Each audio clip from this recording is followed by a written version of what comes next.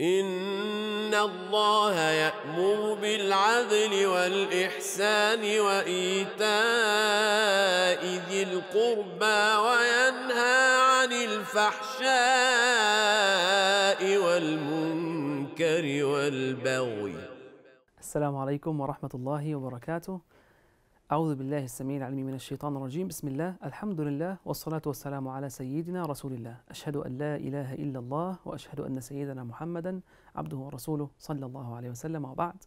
Dear respected brothers and sisters in Islam, inshallah ta'ala, today our episode is going to be about kindness to your parents, being good to your parents. We're going to navigate through ayah number 23 and 24 in Surah Al-Isra. Look at the beauty that Allah subhanahu wa ta'ala is saying in this verse, or in these two verses, and the language that He's using. وَقَضَى رَبُّكَ أَلَّا تَعْبُدُوا إِلَّا إِيَّاهُ وَبِالْوَالِدَيْنِ إِحْسَانًا. Your Lord has decreed that you worship none but Him and be good to parents. Al-Imam Al-Alusi, rahimahullah ta'ala, when he talked about this, he said, Allah subhanahu wa ta'ala is the actual creator of humans. He's the actual creator. He's the one who designed and created us. But Allah Azza wa Jal, He wanted to put a reason of our creation in this world, which is the indirect creator of us. So the actual direct creator is Allah Azza wa Jal. But the means that Allah decided to use is our mothers, our parents, basically. And that's why Allah said, obey me first, don't worship anybody besides Allah Azza wa Jal, and immediately after said, your parents. Allah created you, your parents were the means or the reason for your creation. Without my parents, I wouldn't be there today. وَبِالْوَالِدَيْنِ إِحْسَانًا. إحسانا in Arabic language is called مفعول مطلق. We use this form in Arabic language to basically exaggerate. When we ask someone to do something completely or to do it over and over and over again, we use مفعول مطلق. Like when Allah said, when you make salawat on our prophets, prayers and salutations in our Prophet sallallahu alaihi wasallam, He said, وَسَلِّمُوا تَسْلِيمًا. Repeatedly make salam over him. Send salams and prayers to your Prophet repeatedly. And it's also used this form to say that something is done perfectly. وَبِالْوَالِدَيْنِ إِحْسَانًا. Ihsana means perfectly, as much as you can, be perfect in the way that you take care of your parents. And let me just share something very brief with you. I remember when we were young and we offend our mother, and then we think we're right. Because a lot of times when we make a mistake, we think that we're right and our parents are wrong. And then I go to complain to my father. And I tell him, my mother has done this, this and that, and I think I'm right. I think you need to talk to her. And then when I finish my complaint to my father, he would tell me, are you done? I tell him, yes, I'm done. And now I'm expecting him to be on my side. He tells me, thank you for explaining. You need now to go and make your mother happy. Then I say, look, what are you saying? I think she's wrong. I don't understand, but you need to make her happy. How? She's so mad at me. He says, I don't know. Just find a way to make her happy. And if we fail to make her happy, he would do this. He would call my mother and my two sisters and ask my mother to sit on a chair. She sits on a chair and he tells us, go down to her feet and put your lips on her feet and do not lift your lips until she allows you to. I used to love that moment. I don't want to judge my sisters here, but I'm talking about my own self. I used to love that moment. That I'm putting my lips on my mother's feet and I'm kissing her feet to please her. Because I know this is the best investment. And every time I have invested in my mother's, in pleasing her, by, for example, buying something to her, or kissing her hand, or being very kind to her, or making sure that I'm kind when she's angry or frustrated, every time I do this, Allah pays me back immediately and He multiplies that for me. So I used to love that moment. Of course, we go and kiss her feet and she starts crying and asks us to lift our heads. And that's the only time when my Father is pleased. Because He knows that Allah created us and you are the reason for your creation. You need to please us. How? Find a way to do it. May Allah have mercy on him. He has passed away. إما يبلغن عندك الكبر أحدهما أو كلاهما فلا تقل لهما أف. If one or both of them reach old age in your care, never say to them even uff. What is the meaning of the word uff?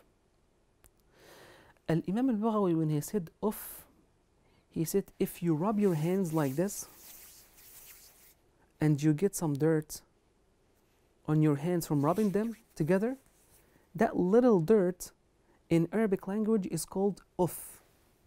It's a very small dirt. How to clean it? You just do this. That's how you clean the uff from your hands. So Allah is saying even the smallest amount of displease towards your parents, you're not allowed to do this. You're not even allowed to do this. What about people who yell at the parents? There are people who poke their parents when they speak to them. There are people who even, I can't even say it, they beat their parents or they kick them out of their houses. You're not allowed to do uff. Even the smallest amount of dirt, smallest amount of rudeness towards your parents is not allowed. And then Allah subhanahu wa ta'ala said, وَلَا تَنْهَرْهُمَا. So basically when they talk to you, you're not supposed to yell at them. You're not supposed to go like, oh, like I'm so annoyed. That's the uff that you're not allowed to do. And a nahr is to yell at them. You can't raise your voice when you're talking to your parents. I mean, you're not allowed to.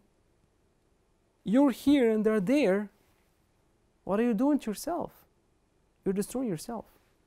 Allah is going to punish you in this world before the hereafter. ولا تنهرهما. قال الإمام ابن كثير عطاء ابن أبي رباح said ولا تنهرهما أي لا تنفض يدك على والديك. Look at this. When you're talking to your parents and you tell you something, you know sometimes when your parents get old and they call you, they call your name many times and you say yes my mother, she cannot hear you, she called your name again, and they say yes I'm here, she calls your name again, and then you get mad and then you go like this, you clap your hands out of frustration. This is وَلَا تَنْهَرْهُمَا according to عطاء ibn Abi Rabah. Of course, don't yell at them, don't call them names, don't argue with them, and don't even clap your hands out of frustration. Even this is not allowed. Even this is not allowed. وَلَا تَنْهَرْهُمَا وَقُلْ لَهُمَا قَوْلًا كَرِيمًا. Address them respectfully. Be very careful when you speak to them. قال سعيد ibn Musayyib, he said, speak to them the way that a slave would speak to his master. How do you think a slave would speak to his master? I'm not now telling you how would an employee speak to his employer, or a polite student, how would he speak to his teacher? That's not what I'm saying. How a younger brother would speak to his elder brother, that's not what I'm saying. Sa'id al-Musayyib says, وَقُلْ لَهُمَا قَوْلًا كَرِيمًا. Address your parents respectfully, speak to them as if you're a slave and they are your masters. Find a way to do this. وَقُلْ لَهُمَا قَوْلًا كَرِيمًا. قال مجاهد, you cannot call them by their names. You have to say, my respected father, my mother, my respected mother. You don't call them by their names. That is disrespectful. A lot of people try to joke with their parents and to call them names, funny names, or to call them by their names without the title father or mother, unless they give you an approval and they tell you, Wallahi, Wallahi, we're not mad at you when you say that. Wallahi, we're happy when you say that. Unless they tell you this, don't ever call them by their names. Don't ever do that. But if it makes them happy, whatever. If that's what makes them happy, call them by name, give them funny names if they're happy with this. Otherwise, don't. وَقُلْ لَهُمَا قَوْلًا كَرِيمًا. The next verse is very beautiful. Allah said, واخفض لهما جناح الذل من الرحمة وقل رب ارحمهما كما ربياني صغيرا. When you deal with the parents, lower to them the wing of humility out of mercy. Lower to them the wing of humility. Why is Allah talking about wings here? What does Allah want to tell us here? He's trying to tell us, as the Imam al-Zamakhshari explained, he said when a bird is trying to take care of its babies, the chicks, what do you think it does? It lifts the wing, and the bird takes the chicks underneath the wing, and then it covers them with the wing. So basically it lowers its wing to take care of the chicks or the babies. That's what you're supposed to do. Allah is using this metaphor to tell you you should lower your wing to take care of your parents, be kind to them and cover them, especially in their old age. Another meaning is this. When you have two birds fighting, one bird is very dominating and powerful, and the other bird is very weak and being beaten up. How do you think the one that's strong acts? It basically lifts the wing and starts beating the other bird with its leg. But the other weaker one is lowering its wing because it's being beaten, right? That's what you're supposed to do with your parents. When they are mad, you're the weaker one, lower your wings and let them lift their wings and beat you. Let them do whatever they want. Beat you physically without harming, or beat you verbally, whatever they want to do. You need to lower your wings out of dhul. Dhul is humility. واخفض لهما جناح الذل من الرحمة وقل رب ارحمهما كما ربياني صغيرا.